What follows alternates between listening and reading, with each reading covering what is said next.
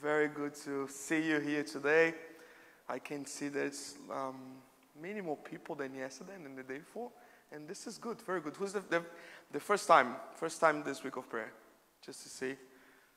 Okay, there's one there, okay. You're very welcome, and I'm very happy to be in this week of prayer because me myself had the opportunity to contemplate again some kind of re-encounter with Christ in this week. And my proposal for you in this week is to you to re-encounter again Jesus Christ. And this is my proposal, like every end of the sermon, this is the proposition that I am having for you. But before we start, I want you to do the exercise that we're doing every night, and open your Bible on the book of Mark, chapter 1, just the beginning of the book of Mark, chapter 1.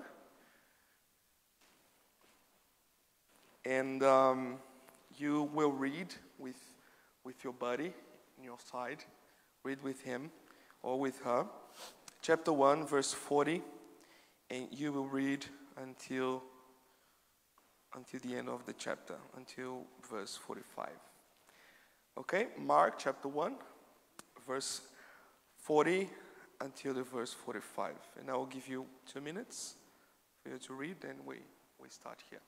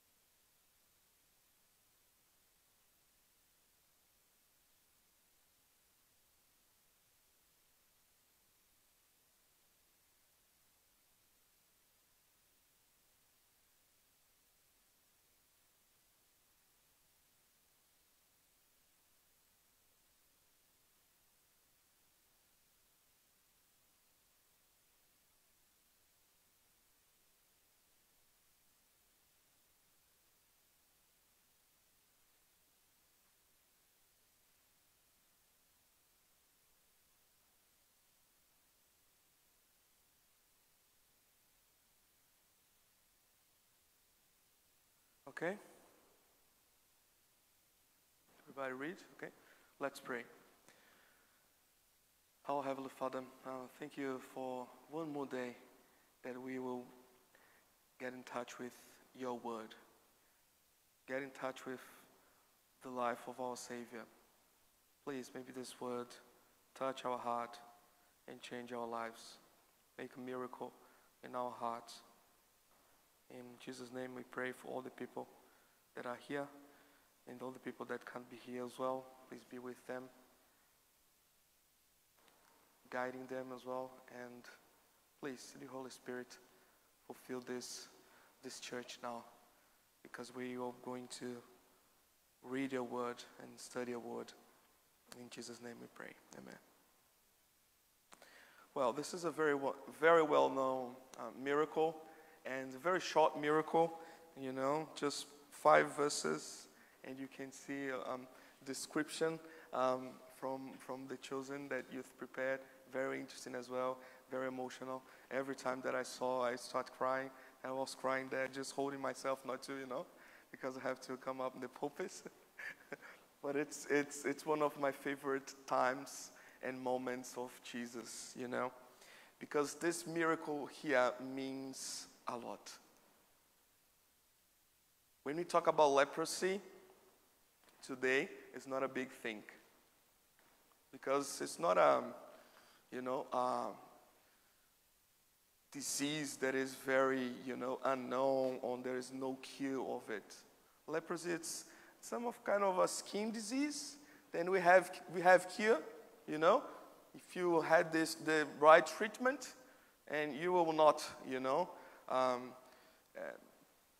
die because of the skin disease, you know. You will not be apart from the others. But in that time was totally different. Leprosy was not a thing that was normal. They didn't have the cure. They didn't have the treatment. They didn't have the right medicine for the skin disease. And leprosy in that time was not just the disease leprosy, but all the disease that comes in the skin. So every time there was a process for them, you know. You go to the temple, you go to the high priest. He was the doctor in that time, and said, look, I'm having some kind of, you know, wound in my skin, and I just wanted to know if it's leprosy or if it's something else. And the high priest would examine the person and said, go and come 7 days later. And you come 7 days later, and I will analyze again, and just to see if the, you know, if disease is gone or if it's getting worse. So this was the process, you know. And the person just, you know, went away. 7 days later, come to the temple again, Jerusalem. Look, it's getting worse. So this was the worst news for a person in that time. It's even worse than the death. Something very complicated. Because the high priest saw it and said, you are impure. You have leprosy. So you have to left the city. And all the guys that have leprosy left the city. Look, leave the city. It's not just the city. You have to leave your family. You have to leave your wife, your kids. You have to leave your husband. You have to leave everything. Just take your stuff, your personal stuff, and we will live out of the city in a place where there is only leprosy people. And while you are, you know, going through the city, you have to shout, you have to scream, unclean, unclean, I have leprosy. And the people's like, okay. And the guy and the woman or the man just went through the city and go out of the city. So it was more than a disease, it was a curse.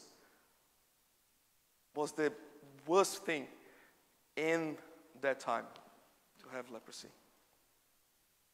It's a sentence of death, loneliness, despair. It's a sentence of exclusion, you know. So that's why it means so much, this miracle or this healing here.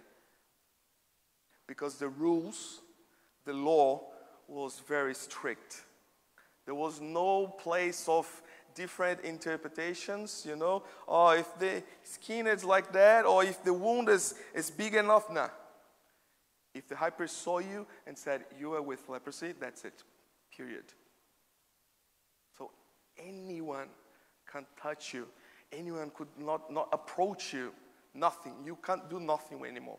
Nothing anymore. So you live with people with leprosy, excluded. And there are lots of types of this disease, you know. The most popular of it is, by the time goes by, you're losing the tips of your fingers, your ears, tips of your ears, the extremities of your body, you're just losing it. So sad. It's tragic. So you can imagine not just the damage, physical damage, but psychological damage as well. And what is interesting is that in this past 2 years, the thing is we experienced just a bit what is to be in isolation, right? Just a bit. You can imagine. I don't know if everybody here got COVID, but if you got COVID, you know that you had to be isolated for 14 days, right? You remember that? Who went through this experience just to see? Isolated because got COVID and everything. So it was a nice experience? Very good experience, right? No, no, yeah. But it was horrible, yeah. You feel like you were with leprosy, right? You can't be in touch with anyone, you know. You have to be in your room, sometimes just in your room, because there is lots of people in your house. There is negative, so you don't want to pass on. Because it's very contagious, highly contagious, and you just like the prison, you put the tray with the food and pop, close the door. Yeah, it's funny now, right? It was horrible, so you can imagine, because it has a due date, right? 14 days and you're free, right? So you count, like the prison, day 1, day 2, day 3. And you count that like the calendar, say, okay, last day, and I'm free and everything. But for them, was a disease without a cure. Without a time that you will be free again. Without a time that you have your family again with you.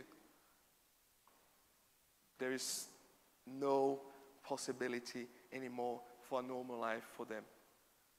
So it was hard. That's why it was just some, a little bit of experience what that people over there was going through. You can't do nothing anymore. Just wait until you die. That's it. So it was too hard on them. Too hard. And the law was too hard. If you see the law, Leviticus chapter 12, chapter 13, specifically talks about the people with leprosy. You are unclean until you die, and that's it. Too hard. Too hard. But here comes Jesus. Verse 40, a man with leprosy came to him. So, this is kind of madness, and you saw that, A man with leprosy came to Jesus, approached Jesus. Yes, that was a tough decision a desperate decision. Because he was breaking the law, first place, and he was just risking your life. Because the disciples were there, maybe it was more than the disciples over there, more than the 12. There was much more, because Jesus has already started healing. And if you see just back in the chapter 1, you can see that Jesus is healing lots of people. And probably this guy heard about someone that can heal and that can transform and make miracles. And he went all in and came to him and begged him on his knees and said, "If you are willing, you can make me clean." If you want. I can imagine that Jesus is not, close enough for him in that time yet. But he just fell down with the face on the floor. Matthew talks about this miracle as well. With the face on the floor, like in a position of honoring, in a position of adoration. And said, if you're willing, if you want to heal me, if you want to make me clean, you can do it. And verse 41, Jesus said, Jesus was indignant. In other translations and in other manuscripts says Jesus was filled with compassion. And the verb here in Greek, it is the same verb for the guts. So the guts of Jesus Christ was impelling him in compassion for this guy, for this person. Jesus was filled with compassion. And he reached out his hand and touched the man and said, "Yes, I want." Yes, I'm willing. I'm willing.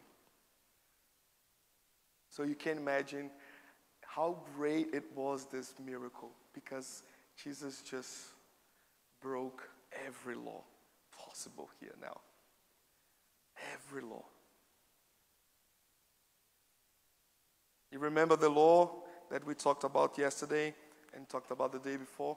Not just the 10 Commandments, but the entire Old Testament. The five first books of the Bible. And Jesus said, yes, I want to heal you. I want you to make you clean, and I will break every possible law to do this. This is very challenging for the disciples and for us as well. I will challenge the religious law at that time to heal you, to transform your life, not just to heal your wounds, but to get your life again, for you to get back your life again. Go with your family, with your kids, and with your friends and everything. This is huge, because he's not just healing the leprosy in this person, he's touching him. And this is outrageous. And you know what? I love when Jesus does this. I love it. Because he's challenging the religious people over there and said, the compassion that I have for the people here is bigger than your law. The love that I have for the people that are suffering is much more bigger than the law that you put on the top of everything. My body is filled with compassion, and there is nothing that can stop me. Jesus is talking with actions. Jesus is saying with your hands, with his hands. And in other translations it said, he reached out his hand, it touched. In other translations it said, he reached out his hand and embraced him. That's why the title today is Embrace. And embraced him. Not just touching him, but embrace him.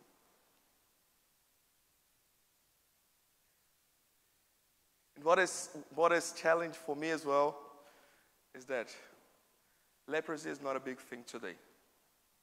It has cure, you know. But one thing that I'm, just thinking in my heart is that why this story is in the Bible, you know? Because anyway, God knew that leprosy was not a big thing in the future, right?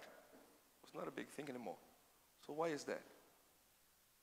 What lesson that God wants me to learn here? And the first lesson for us is that in your life, in your society, in your family, in your work, in the place that you live, who are the people with leprosy? And when I talk about leprosy, I'm talking about something that you think it is unclean. Something that you don't want to touch. Something that you don't want to deal with.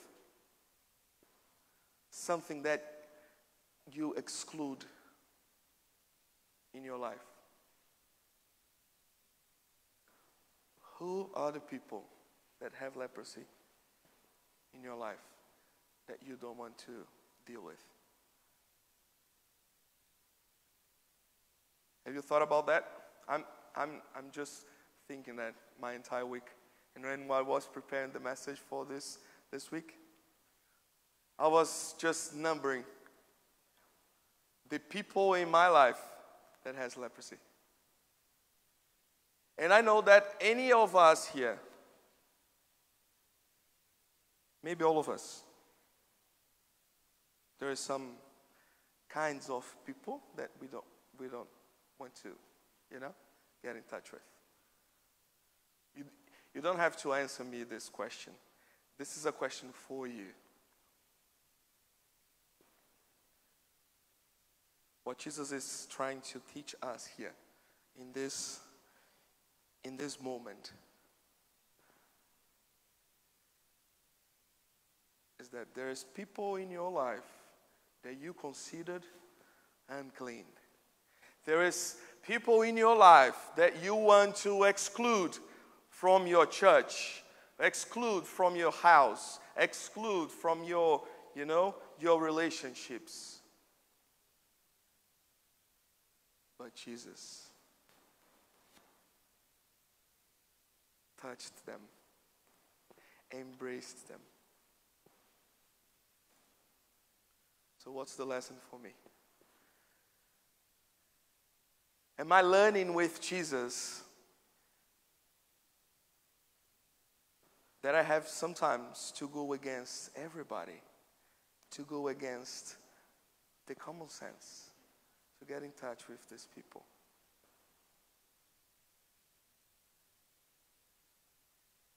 It's too hard for me as a religious guy, as a pastor, as someone that's born in church, to see people different from me and to treat them in a way that Jesus would treat. It's too hard for me. Because I'm with lots of prejudice. I'm lots of, ways of excluding people. I have my ways of doing this. And in the moment I started to stop and think about the life of that people, I started to think about how Jesus treated them. And the lesson that I have to take out of here to my life. I don't know if I want to deal with them with healing for them. But Jesus wants to do this. And it's very, very easy for us to separate. Oh, this is Jesus. I'm just a human. Oh, this is Jesus. He can do everything. I'm just a human. I'm imperfect,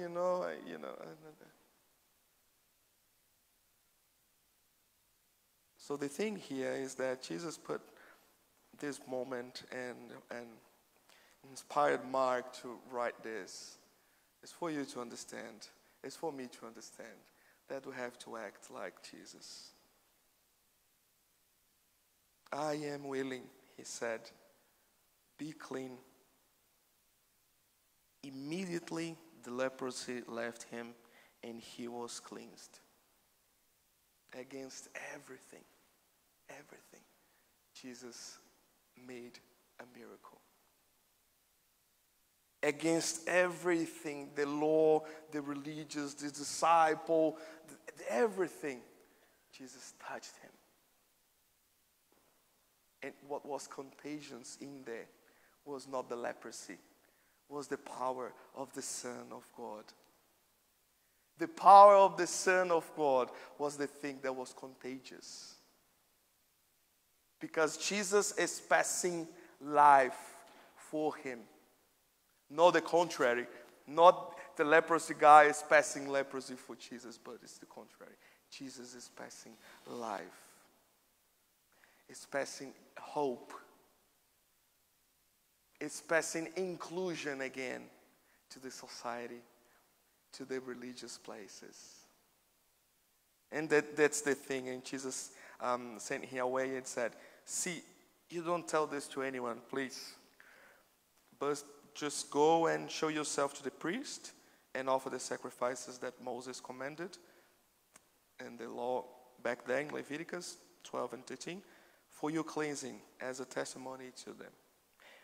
But, of course, after this big miracle, there is no possibility for him to, to be shut. And instead, he went out and began to talk freely, spreading the news. He talked freely and spreading the news. And he is free again to do whatever he wanted to do. Again, there is no condition here for the miracle. There is just Jesus treating the leprosy, treating the diseases of the society with compassion, filled with compassion for that people.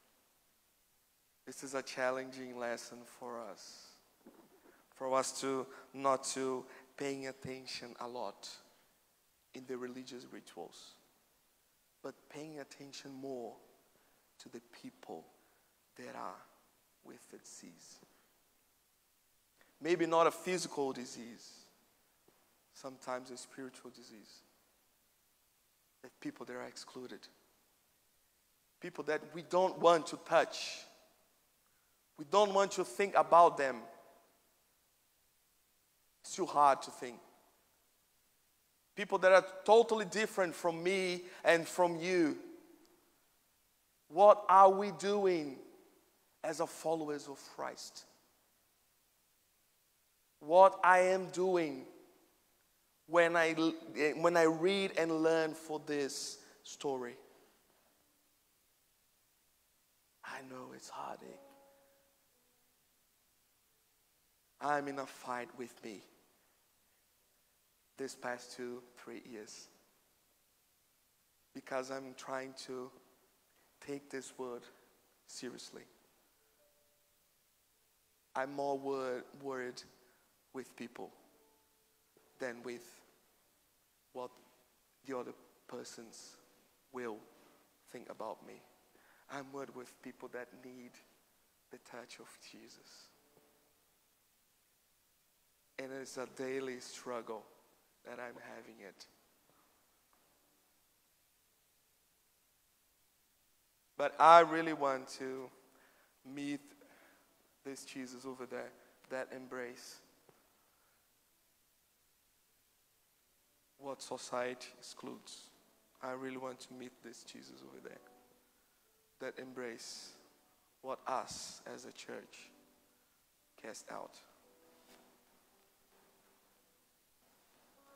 What are we willing to do to touch and heal these people? This list that you're doing in your head right now, the leprosy people in your list. What are you willing to do? Are you willing? Just like Jesus, I'm willing. I really want to. I really want to heal these people. I really want to be the hands of Jesus for these people. I really want to be the arms of Jesus. I really want to be the embrace of Jesus Christ, Son of God, God of miracles, the God of healing. And the proposal for today is for you to meet this Jesus. To meet him, to imitate him. To meet him and be just like this guy that is cured now. Go over there and speak freely. And said, I can't stand anymore to be in the way that I was. I need to talk now. And I need to be someone that is healed by him. My prayer today is for you to meet him again. I know that there are moments in your life that you meet him, that you have your encounters with Jesus. But my proposal today is for you to encounter him. Re-encounter him again. And take off the things that are putting you away from him. The things that people just put in front of you for you not to touch him, for you not to be in front of him. And I know that he can transform and heal you just like he did with the leprosy man. And may God bless you in this search again. May God bless you in this way, in this narrow way. There is not easy some days, and it's challenging some days. The Word of God is challenging you in some way. That's good. That's a sign that you're not there inside. The Holy Spirit is challenging you in this night now to be like Him, to be like Jesus, to abandon your prejudices, abandon this feeling of exclusion, this feeling of not have to deal with people that are different from me, different from my beliefs, different from my backgrounds, different from my religion, different from my sexuality. I really want to be like Jesus. I really want to touch these people. I really want to speak freely.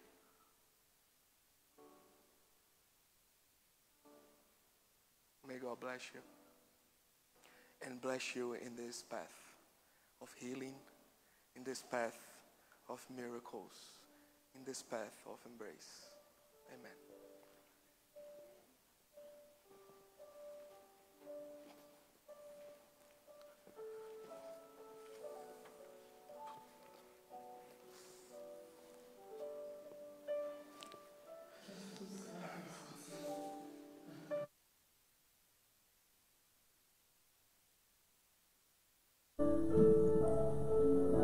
Thank you, Pastor Richard, for the reminder that we're not perfect. We're sinners. We have our own leprosy.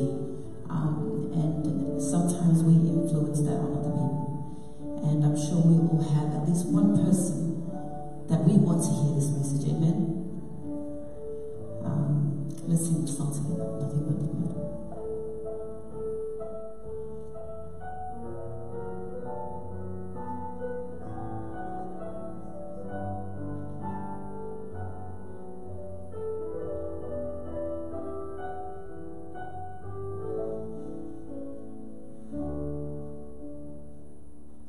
What can wash away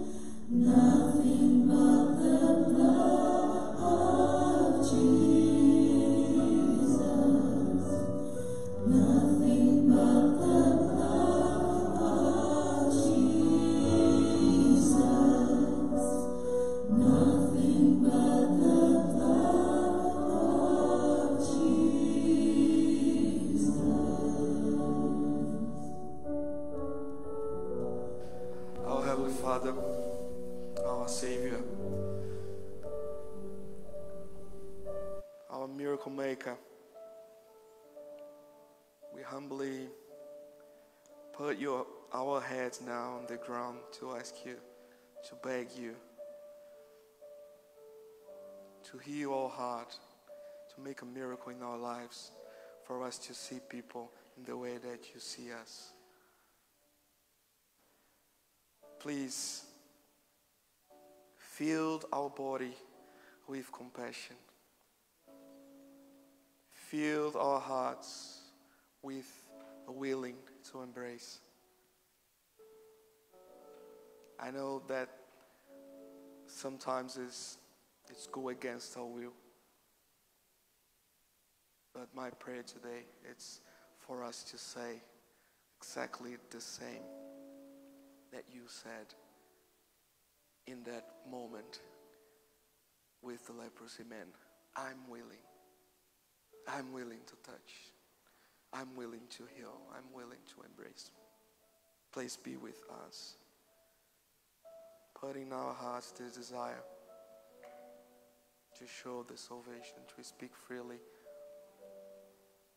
to talk about liberation, to talk about the good news of your gospel, the good news of salvation for people. Be with everybody here. And please, let everybody here desire to be more like you day by day. Give us a blessed night and bring us tomorrow again for us to learn a little bit more about you. In Jesus' name we pray. Amen.